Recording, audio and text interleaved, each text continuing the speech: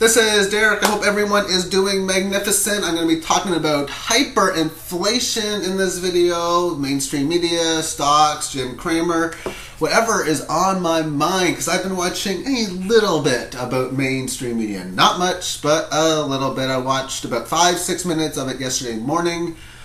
I watched about 12 minutes last night, Mad Money, and I seen a YouTube clip with SCHIFF on it. Those were the three things that I seen on yesterday's programming. I was mentioning in the morning they were talking about the dollar collapse. Well, they weren't saying collapse, and they were trying to say it wasn't going to collapse, but they were pretty much saying it's going to go through some hard times, which means that the best way that they can make it look good, and that they can't do it. That's the funny part, is they are unable to do it too much. There's a couple people that were saying, oh, the dollar is fine, the dollar is fine.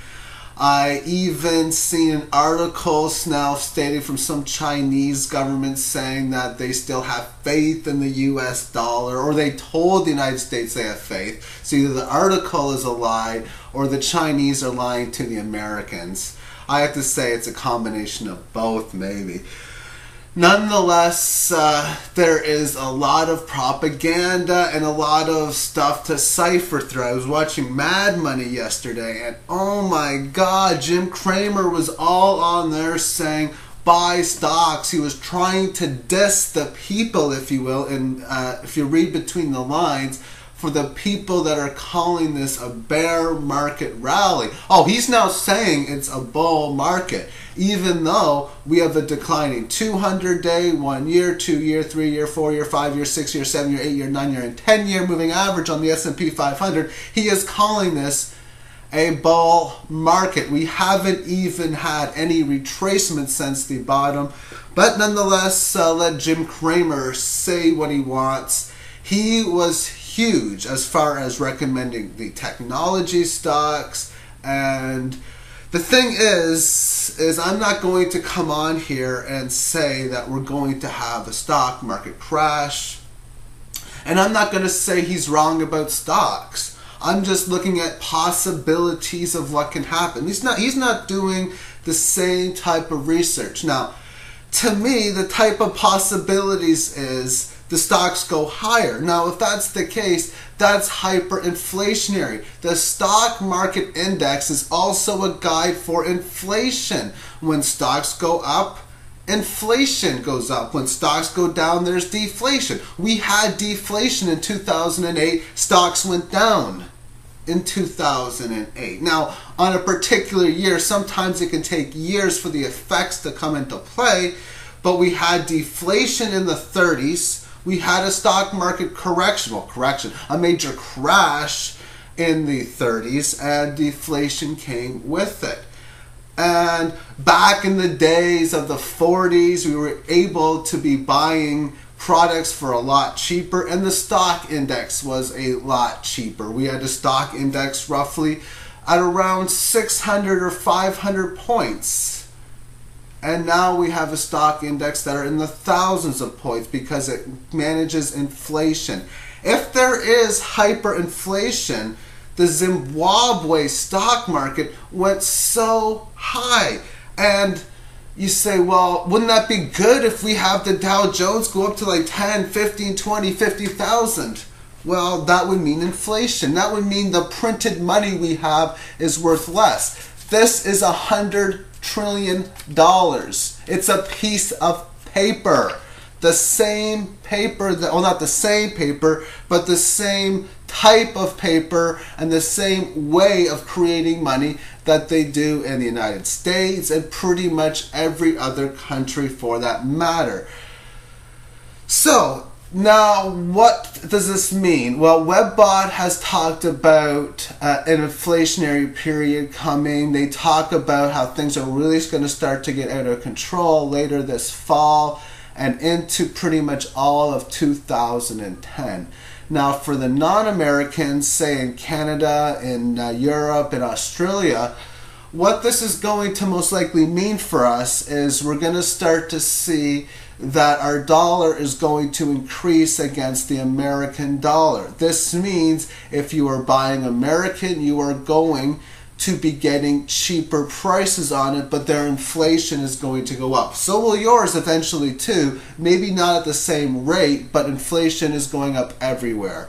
Also, if you are making United States money, you are going to be making less money. If you get paid in US dollars, many people around the world do, your payments are going to be lower. That's something to also look out for over the next little while also. So the big thing is not, the big thing is going to be what's going to happen when all of this stuff happens. And I've been talking about a dollar revolution based on a fiat currency. I mean, this is a paper bill, $100 trillion. I am a trillionaire, but it's numbers. It's a piece of paper. That's exactly what it's like everywhere, pretty much. So now, a lot of things are going to go down like, hey, this is paper money, and a revolution of sorts is going to happen. And the effects are going to spread into other countries. It's going to spread into Canada. Well, we're right with them. We're their hat, as they call it. It's going to spread over to England. It's going to spread over to everywhere in Europe. It's going to spread over to Australia, New Zealand. And then Asia's going to have, they're going to do it in different ways. I don't understand the Asian culture and their economic situation as well as a North American one, because I focus mainly on North America, mainly because I live here, and the United States has set themselves as the #1 reserve currency, which has been prophesized to not be so. So the predictions I've been saying for the last year have not changed. They've just been adjusted a little bit, and that is we are moving from the paper system to a barter system to a resource-based economy. That's how I am perceiving it to be. Things change just like the stock market. Sometimes you think the market's going to go up. Oh no, it's going to go down, or vice versa. And what I'm saying is sometimes you're going to see things every day that's going to adjust your decision. Okay, the barter system may be a little bit more like this, meaning silver may not be used at stores. We're going to find, because there was, like, say in Argentina, for example, silver was not, or silver gold was not used as the #1 reserve currency for their country, but they had some sort of black market system for it to work. See, the barter system is all about a black market kind of system. So it's something to prepare yourself for. What does it mean when people find out that this is just pieces of paper? Because if it was a problem, oh no, we need $85 trillion. We need $7 quadrillion. Just print it. I mean, there shouldn't be a problem. If you need the money, just write it down. The thing is, they don't tell you what the problem of that situation is. And you're not going to hear it on CNBC from Jim CRAMER, because one of the other things I seen yesterday was Peter Schiff talking with some guy who was trying to support the dollar yesterday. I seen it on the Truth FM network last night. And it was just, I was cracking up laughing, listening at this guy trying to argue with Peter Schiff. And I'm like, I mean, Peter is just, could not handle what the guy was saying. I don't blame the guy for interrupting him the way he did. Peter, kudos to your interview yesterday if you're watching. So, I mean, this is what I mean. The changes are here to come. I've been doing a lot of Mayan calendar research. Check more on my channel about that, but there's a significant change is pretty much on the horizon now. There's going to be a significant one that's going to change within the next, any time if it already hasn't.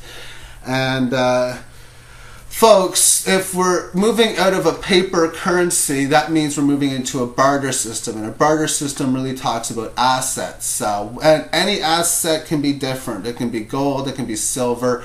It's mainly going to be food. And as Webbot was saying, it's going to be like trading by calories. The amount of calories that are in, say, an asparagus plant versus the amount of calories that are in the turkeys that you got. What I'm saying is, real assets, food takes high priority. But it's not the only one, because silver is a hedge against preparing for 2012. Because if you think, oh, I need all this stuff for 2012, I need all this food. Well, here's the deal. If you have silver, you're going to be able to have the opportunity to purchase more food in 2010, 2011, and into 2012. That's the big theory of owning these metals. I've rambled on for a while, but I think I've given a lot of great information. Thank you for watching. Have yourself a great day. Bye-bye, everyone.